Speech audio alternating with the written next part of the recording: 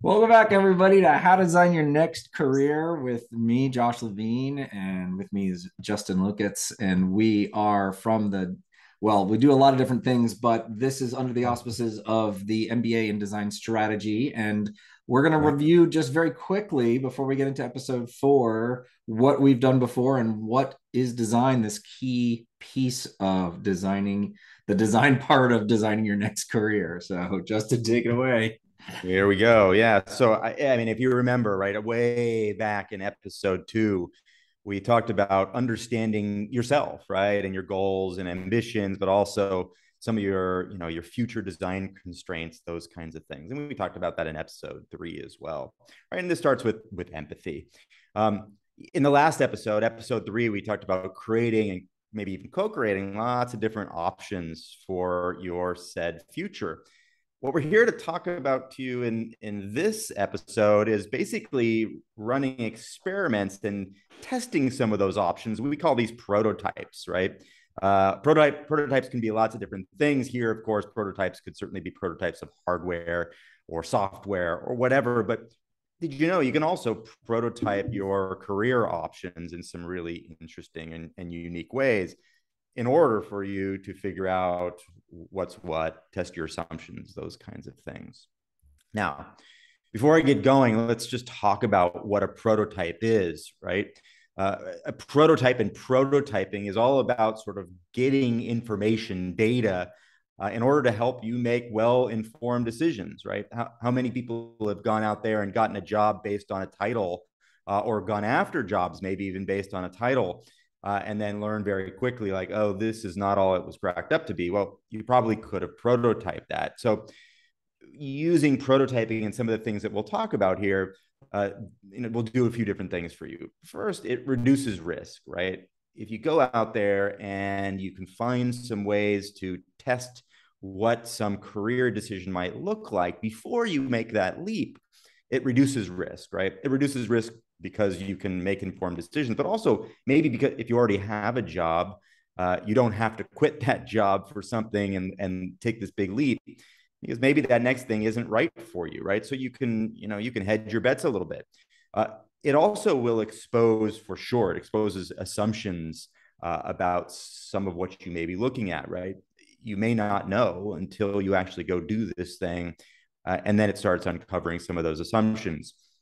And I think a lot of what we'll talk about here today and even in the next episode is just engaging others, right? Finding other people with similar interests or people who could support you, maybe provide you feedback, those kinds of things, right? That's what prototyping is really great for, because what you're trying to do is be a little bit vulnerable with what you're interested in, and then you get feedback and you have discussions about it, and generally people love to help each other, and so this often is a really great way of engaging others.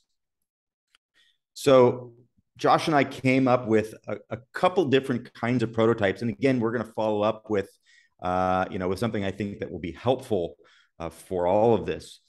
So, what are the first ways you can go prototype your next career? Is by really just prototyping a conversation. A lot of people call these informational interviews. I don't think Josh and I really like the informational interview as much, because often it feels like you're interviewing for a job without really interviewing for a job. When we think about it as prototyping a conversation, what you're really going to do is you're going to find people who maybe have the job you want, or people who would hire for that job, or people in that sector, or whatever it might be. And then you go have a conversation where you're asking lots of questions. You're not looking for them to interview you. You're actually interviewing them because you're looking for information about how they do what they do, how they got into it, what their favorite parts of that job are, what the results look like, all those kinds of things, who they hire, all those kinds of things. And it can help you make a better decision, right? If you're prototyping a conversation, you, of course, want to come up with a list of open ended questions. You want to go into these conversations without making any assumptions about what that job looks like and what the day to day might look like, Or being aware of your assumptions or being and certainly being and aware of your challenging them. I mean, assumptions. that's the specific point you're making is Yeah, you maybe think like what's the list, like list your assumptions and then ask questions around those to totally. because you want to burst your bubble as quickly as possible because it's not going to be what you want. You're not going to be exactly That's what you're right. thinking. So Right. learn about it and learn Fast and and cheap. what are the edges of it, because I think part of what we're talking about here career wise is you're going to go and talk to people that are in related fields or in a field Right. that is somehow maybe connected to or has an aspect of what you're interested in but isn't exactly what it is Right. isn't exactly what it might be, right? We're talking about the next career 10 years down the 5 or 10 years down the road. Totally. So you need to kind of explore what those pieces and parts are beyond the job description because you don't it's not going to be exactly what this person is doing currently today. That's right. That's right. But they will certainly have ideas about where it's going based on where it's been and what they do today and so forth. But you're right, Josh. Like, figuring out what are my assumptions and then not assuming those things in this conversation is a big deal, Yeah. right? And Yeah. I mentioned it before, I don't like to call it, I don't think either one of us like to call it a, informational interview, because it's not, right? It's just a conversation. So don't treat it like an interview. And when Josh and I were talking about this earlier, he had a really good point. He said, "Hey, you definitely also in an informational conversation, prototype, you want to figure out who else should you talk to, who else do you know, who else could you connect me with, because this has been such a great conversation. I'd love to learn more, right? So go out there and find other people who can give you more information than just maybe the one person that you've They've connected with." spent years in this network and Yes. building this, so tap into that. Like, I'm interested in these aspects of what you're doing. Is there somebody else who could help me understand more Right. deeply these pieces? Oh, you should talk to is, and then Yeah. you, oh yes, great, would you be willing to make a introduction? That would be wonderful. Yeah. You'll find that every time people are going to be helpful here because people love to help other people, especially when it comes to a career, and specifically a career that that someone's excited about or has been in for a long time or whatever it may Yep, be. Yep. exactly. Um, the second one goes along certainly with the first, but did you know you could also prototype experiences? This is all about learning something by trying it firsthand on a small scale or short-term basis, even temporarily, maybe even for free. I like to think about, this happens all the time in law enforcement and firefighting and emergency services, things like that. There's this idea of a drive along, right? Or a ride along, where you could go to your, whoever your community police or peace force is, and go ask, hey, can I do a ride along? And they'll do that. They'll schedule you for a ride along because they're always not only looking to recruit, but they want people to understand what they're getting into before they get into it.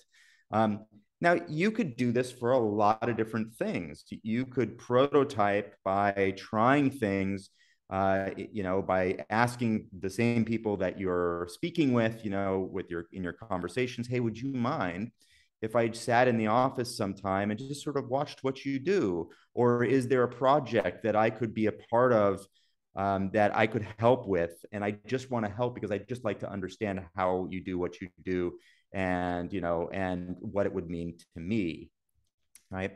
And in the same way, right, you want to do a lot of prep going into those conversations and then also those experiences. You want to prep questions before. Of course, the same goes, with not treating it like an interview, because it's not.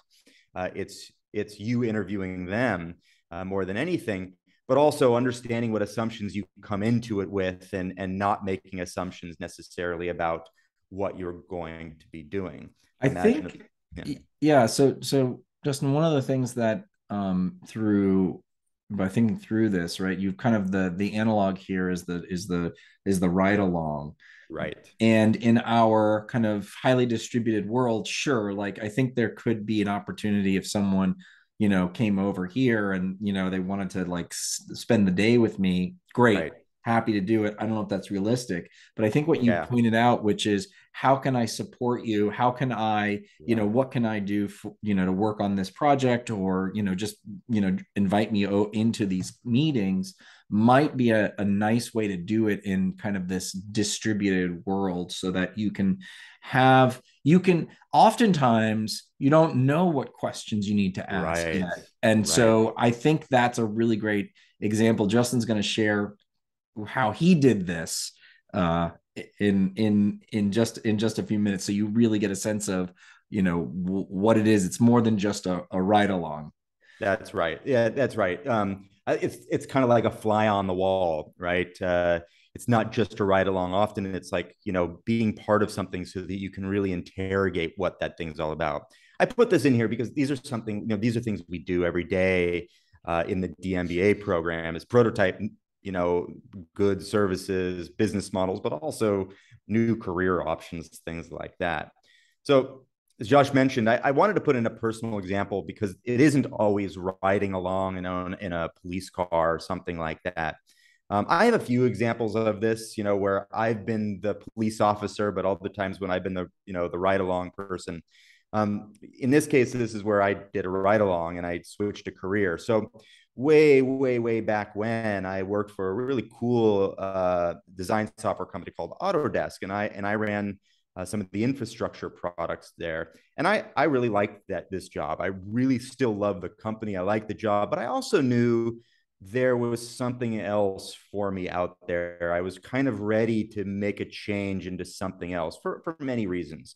Now, I had the fortunate circumstances that I also was accepted and enrolled in the DMBA program, and I went through that program and learned a ton. And through that program, I wasn't sure where I wanted to go and what I wanted to do, but I came across this guy. He was a guest lecturer. His name is Patrick Vanderpyle. He runs a really successful design strategy company based in Amsterdam called Business Models Inc., or BMI. Now, he was a guest lecturer in one of my classes, and it just like sparks went off when he talked. I could totally see where he was going, and I was really interested in how he did what he was doing, and how he was helping all these companies he was helping. So I went up to him afterwards and said, "Hey, Patrick, would you mind if we not only A, stayed in touch, and B, we maybe talked a little bit after class? I'd buy you a coffee.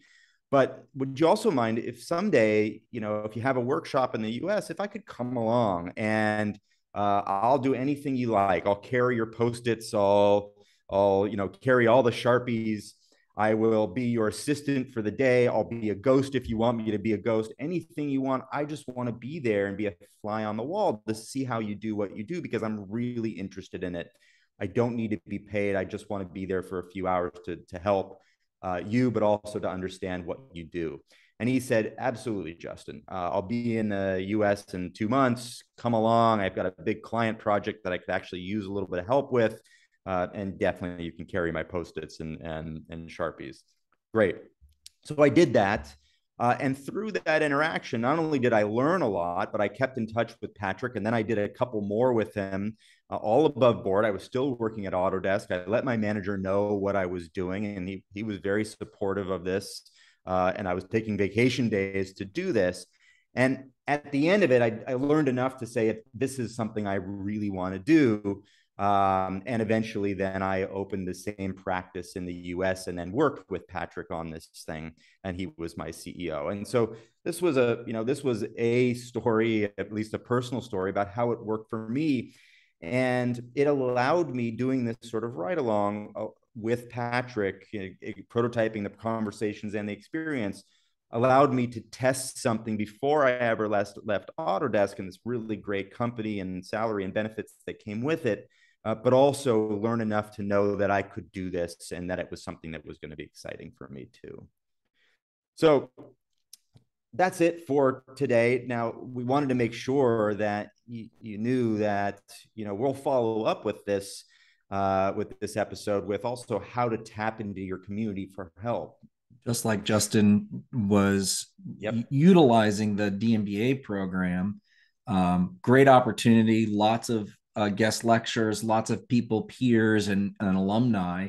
You can do it. You don't need to enroll, although we'd love for you to enroll in the DMBA Yeah, program. true. But there's lots of opportunities to do that otherwise. And that's one of the key pieces to really being able to succeed in the future is tapping the community. So definitely check out our next episode. Yep. And as always, if you want to check out the DMBA, connect with us, prototype some of these kinds of conversations with us as well. We're always happy to help, and we're here for you. All right. See you next time. Bye.